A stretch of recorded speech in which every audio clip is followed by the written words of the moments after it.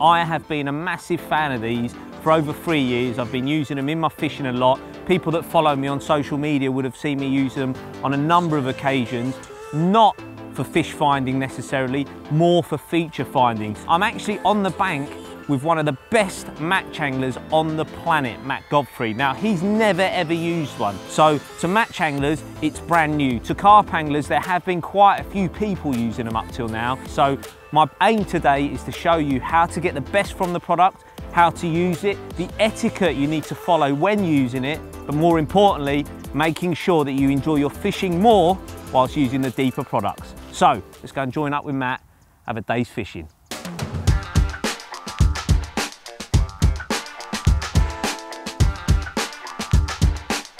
Godfrey, you absolute god of the human. I haven't really come out to show you this product. I've come out to get some coaching for the big fish off. I think I need some off you. I can't catch out today, mate. Definitely don't need any coaching off me. So, we are at what I would regard as a typical commercial fishery. Definitely. Yeah? Reeds, little islands, margins, sort of place you boys fish all year round. Pleasure anglers, match anglers, loads of people that come to places like this, hundreds of people all over the country. They're everywhere, these sort of fisheries. In carp fishing, you often get little troughs, little dips where fish have actually bored them out, you know, through feeding over time. So they're like natural feeding areas. Do you think then on your types of waters, these little natural troughs and stuff, if you found them, could it make a difference to your fishing? 100%. From like a match angler or a pleasure angler's point of view, often at the minute, a lot of people look for like a hard area on the bottom, so a little bit that's sticking up, a little bar of gravel or something. That'd be an amazing feature on a lot of venues, definitely.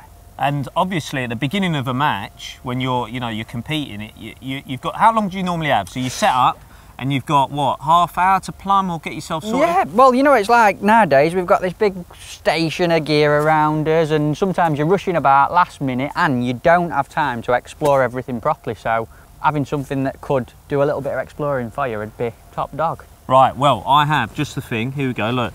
I've got this. Yep.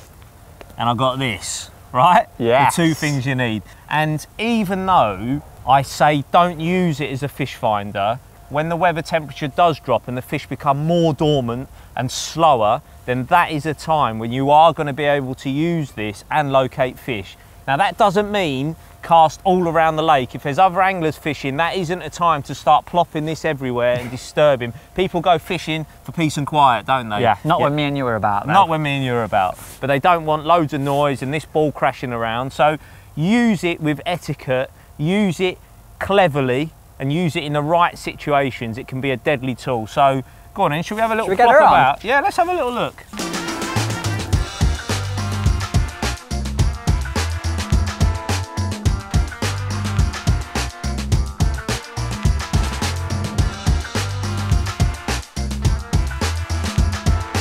You knew earlier that area was quite silty, wasn't it? Yeah, you could tell with your plummet. Yeah.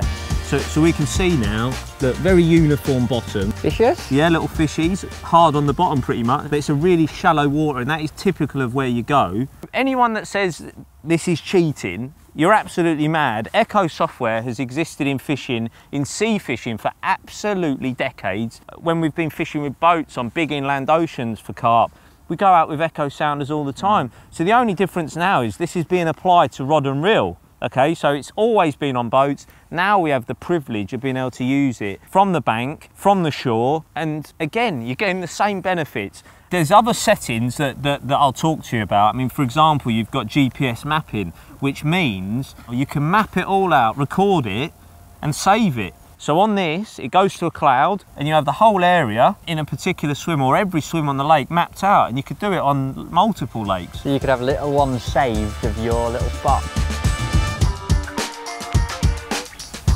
Skimmer, right where we saw them fish on the screen. I'd kiss him, but he's a bit slimy. Ugh.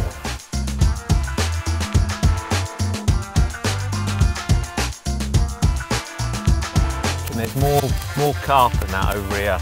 It's a bit warmer, isn't it? It is warmer. Look, in the sun, this is where they want to be, Godfrey. I know you gingers need to be out of the sun, but they're over here, look.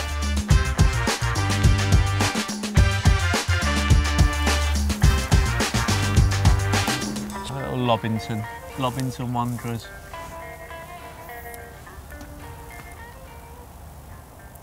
So we go, look, 3 foot.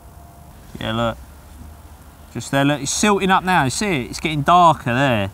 See there, it's a little bit, that's that marginal shelf of the island, just firmer. But look, this area is just so many more fish, mate. I think you need to move, mate.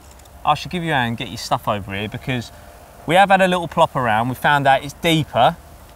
No pun intended. The sun's shining down here. We've seen some fish. It's warmer. Yeah, we were saying don't use it as a fish finder, but you can't help but see the fish symbols. The angler in me's like, they're actually here. Let's go.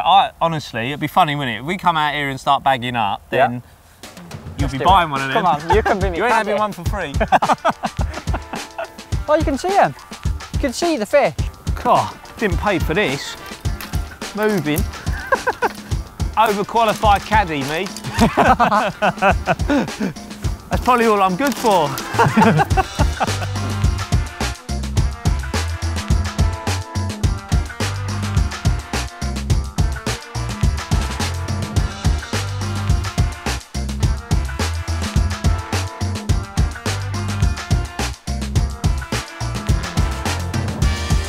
Good bit of kit, that, isn't it? Does it show any gold in the lake? Gold, yeah. Oh, here we go, Bob. We're away here. Look, we're away, Bob. Oh, we're on! That's the first time I've ever seen him do that, mate. You know that. I'm not going to live it down, Bob. So put your hand here, put your other hand here. Right, put your other hand here. That's it, wind down. Here we go. Here we go.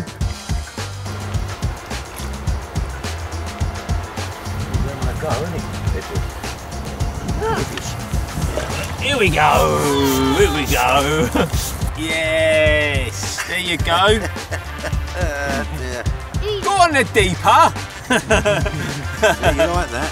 Well, you get one of them balls, don't you, to find out where the fish are? You'll like that, wouldn't you? Lovely fish that. Look at that. Great fun on a cold, nearly November day. Isn't it cold? You cold? Fishing in the wrong spot here. We're in the wrong spot, I think, now.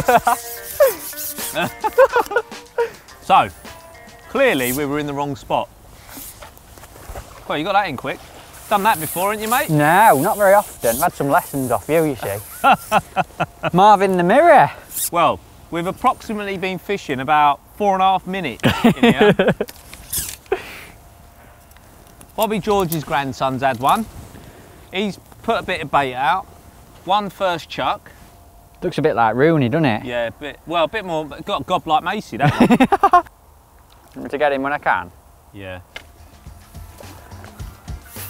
How come yours is better looking than mine? Well, I just tend to, look at that, absolute plonker. There he is, look at him. You gain time. You have a sandwich while your mate holds your fish up. Lovely fish. Beautiful. Yeah, what's that picture of you?